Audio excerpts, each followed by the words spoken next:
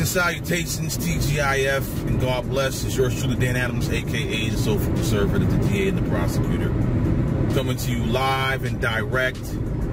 And first and foremost, giving honor to God and to my Lord and Savior Jesus Christ for allowing me to see another day. I want to talk about the word free. And I'm going to make it short and sweet as I normally do. Let's talk about the word free. F-R-E-E. Alexandria Ocasio-Cortez, the Democrat socialist who has splashed upon the scene, talking about the word free. Free, free, free. She's going to have everything free for you if you vote for her in the Democrat Party. So I'm thinking to myself, this woman knows that nothing is free.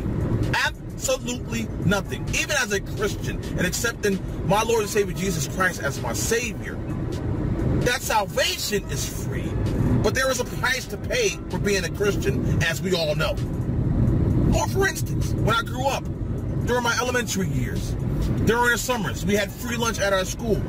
Was that free? No, ladies and gentlemen. Someone paid for me to have that lunch. And ultimately, ladies and gentlemen, on the political landscape, when they talk about the word free, report just came out in regards to the plan that Ocasio-Cortez and Bernie Sanders, fill the burn crowd, those individuals thinking that we're going to just give everything to everyone for free, even if we tax every tax-paying American 50% plus, take 50% plus out of their pay as regards to taxes, that the bill would not be paid so that everyone can get everything for free.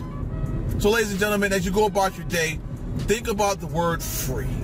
Pass it along to your leftist friends and say, you know damn well that nothing is free.